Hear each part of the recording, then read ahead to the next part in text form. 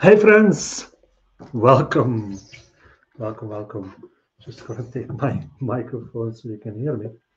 Welcome to another episode of our book club on Friday. It's almost weekend, so let's close off the week with a nice book here that is all about sales again because it's the focus of the month and it's sales month. It's focusing on sales, and there's so much to talk about that. And today's book is, let me just show you right there, is Let's Get Real or Let's Not Play.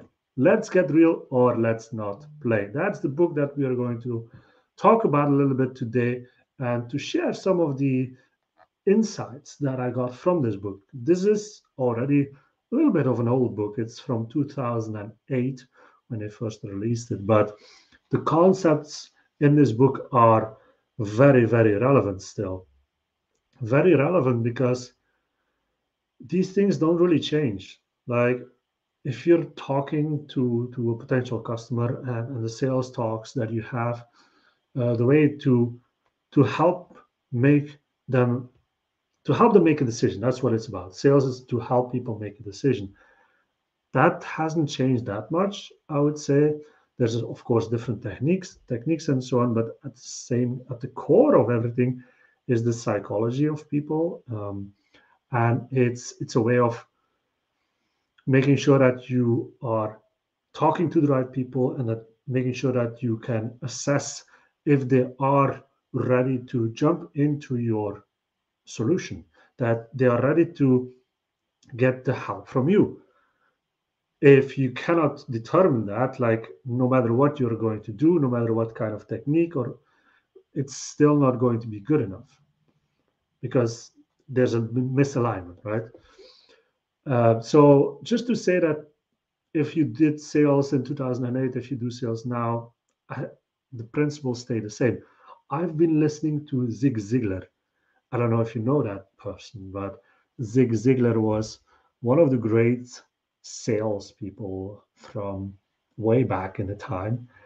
And he did a lot of sales training to people. And you can listen to him on Spotify and you can listen to his old workshops.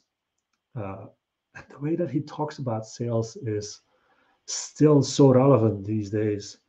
Just like it's crazy that the principles stay the same and that the only thing that changes are the products and maybe also the personality of people's, but at the same time, again, principles stay the same. But what are these kind of principles that I'm talking about?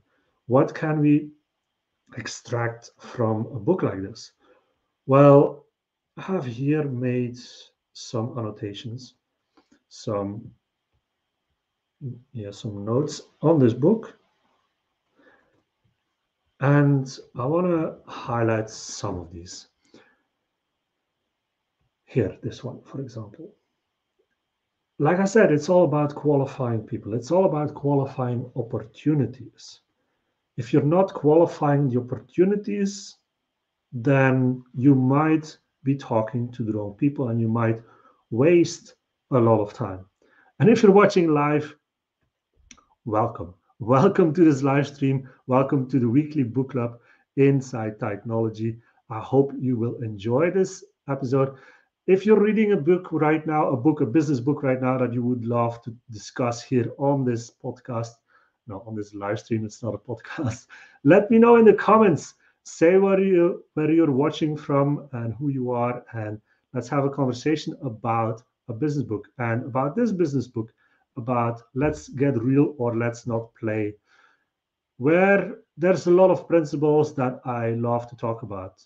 And this is one of them. Here it's about qualifying opportunities. And it's an amazing fact that, as I highlighted here, 80% of lost sales opportunities are a result of an inadequate or non-existent qualification process and the lack of an effective sales planning process. And yet, we still do the same things again and again. We still talk to people that we shouldn't be talking to. Why are we talking to some of these people that are not qualified? Why are we not qualifying them better? Now you might ask, okay, but how do we qualify them better? Look, you have to qualify the opportunity, not just the people, but also the opportunity. And there is this kind of a checklist here that they briefly talk about, like in the mutual. So if we talk about opportunity, it's okay, what problems or results is the client trying to address, right? How do we define a problem? What are the financial costs and benefits? What has stopped the organization from resolving these issues? If you can answer, if they can answer these questions and it looks like they can really help you, then you're getting closer and closer to actually getting somebody to join your program, to join whatever you're selling right there, right? Now, there's a whole chapter of this on how to create that kind of conversation, the opportunity conversation, where you want to get out all of the issues, all of the things that they're experiencing right now, all of the problems that they're experiencing right now, because the more that you know, the more ammunition that you have later to actually get them to sign up to your thing, right? But it's not just like listing out the issues, it's also prioritizing them. It's gathering evidence around those issues. What are the numbers around those issues? Can you really pinpoint where they're struggling, right? These are all the questions and the things that you need to ask to make sure that you are on the right track to getting these people towards your product or program. So that's what I like. I mean, this kind of book, it's pretty tactical, it's pretty technical, I would say, but they lay it out very good, right? And they also talk about the fact, the principle, like if they're not qualified, just go for a graceful exit. Just tell them that they're not a good fit and that this is probably not for them. And even if you do that, if you say like, oh, but maybe this is probably not for you, even then people will still try to fight you and say and try to sell them to you. And they would say like, yeah, but this is for me. I know for sure that I can use this. And they will sell themselves to you. So there's something to get there as well. Um, some other points here that I highlighted. So, okay, here, this one. Here I highlighted. If you cannot find important problems or desired results, you probably have low client motivation and low probability opportunity. I'll read that again. If you cannot find important problems or desired results, you probably have low client motivation and a low probability opportunity. So even if you would close this client, they will not be really motivated to go on or to get the results that you are promising them, because there is no clear important problem or a desired result that they have expressed or that they seem to have. Maybe it's just the next shiny object that they see and that they want to jump into. But if you cannot qualify them, if you cannot understand their most important problems and their desired results, they can join your program. You might be able to help them, but they will, again, not be motivated. And unmotivated customers are a pain in the ass. They will not do what you ask them to do. They will not get the results. You will not get a testimonial. And as a business owner, if you don't get the results from, I mean, if you cannot get people the results, you cannot even say to anybody else, like, join my program because look at these amazing results. You're not getting them. So this is a losing situation if you are having these kind of customers that are not motivated, basically. There was another point here that I really want to show you. Um, so let's say here, this is about identifying an issue and something that they have been struggling with a lot, and where you can ask 5 golden questions about their issue. If you do this, you got again a lot of information from them to connect that to your solution. So you can ask, how do you measure it? How do you measure the issue? They say, yeah, I have inconsistent sales. What does that mean? How much revenue are you getting right now, and what do you want it to be? What is it now? What would you like it to be? What is the value of the difference? What is the value over time? What is the value in 2 or 3 years if this is not getting solved, right? And in the book itself, it's more, I would say, these are all about sales in corporate situations and high end sales situations, but these principles stay the same at any level. Like you have to know the numbers. You have to know how they measure it. Like they can say, yeah, I have problems with getting more customers. Okay, but how do you measure that you're not getting enough leads, for example? You can say I don't have enough leads, but how do you measure it? How do you know? If they do not know that, then maybe your solution won't help because they don't even know how to get leads, and your solution might be to get or to close more clients. But if they don't get enough leads, your solution will not help, right? So these are some of the questions that you can ask, and I've put all of this actually.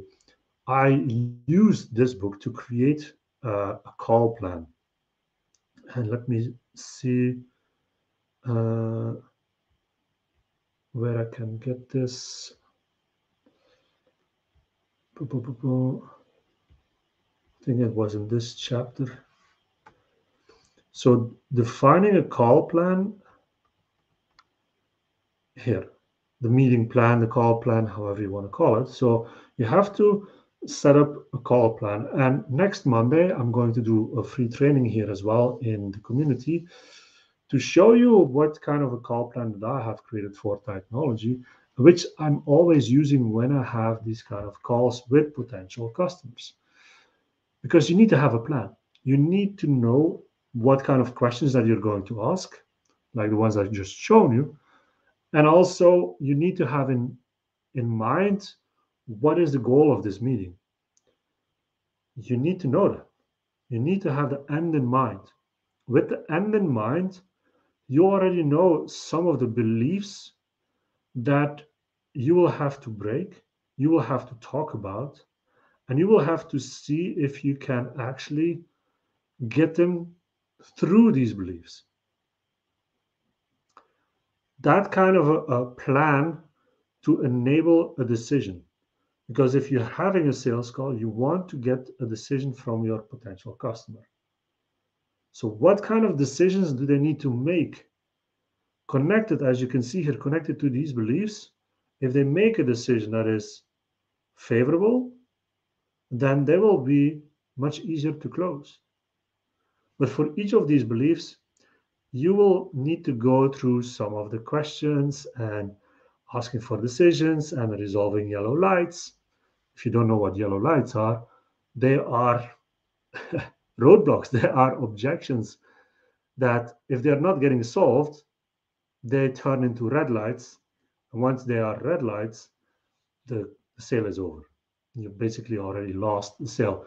Even if it's that from the first key belief, let's say, if it's becoming a red light, you've lost, right? So having that in a meeting plan, those questions, that structure to get them to make a decision is super, super important. And here in the book, they lay that out pretty well. You don't need to use every single piece of that, every single detail, but the end in mind, definitely having an idea what their beliefs might be, asking the right questions, and also defining what are the yellow lights. When are you discovering something that can be a huge roadblock? If it's not getting solved, that there will be no deal, and even the solution might not even help them. So you have to figure that out. You have to have next steps in mind as well. Like before you even end the meeting, you need to have next steps covered, even if it's just the next meeting, but you have to get it done. If you do not have next steps, there is no commitment at all from anybody. And then you will end up chasing your customer, your potential customer. We don't want that. We don't want to chase anybody. We want to have something that is easy, that people are excited to join instead of having to chase people. So this book was a great read in a way that you need to use this as a practical guide.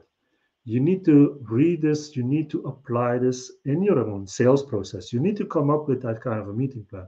And again, next Monday, I will show you more in detail how I design that meeting plan, that call plan, what is in there. You will see that. And you can use that. You can really use that because if you know this information, if you can qualify these opportunities really well, then you are better off than before, right? If you do not have a call plan, if you're just winging it, if you're just thinking like I'm going to go into a sales call and things will be all right, then you will lose a lot of sales. You cannot leave it up to chance. You cannot leave it up to just hoping that the customer will get it what you're talking about. Qualifying them, asking the right questions, getting through the yellow lights, make sure that they can make an informed decision is what it's all about. So if you're interested in this book, I really recommend it that you go get it. Let's Get Real. It's on Kindle. Look, I've shown it to you, so it's on Kindle, pretty easy to get to and to start reading it. Or you can buy the hardcover. There is no affiliate link anywhere connected to this, so it's just a good book to have as a business owner about sales. If you want to improve your sales game, this is the book to get to. All right. So I hope this was a little bit valuable. Let me know if you have any questions about this. Put them in comments. Put them in comments also. Put in comments also what you're reading, what kind of sales book you like, and maybe we can present it in one of the next sessions. For now, thank you for watching, and I'll see you in one of the next days. Bye-bye.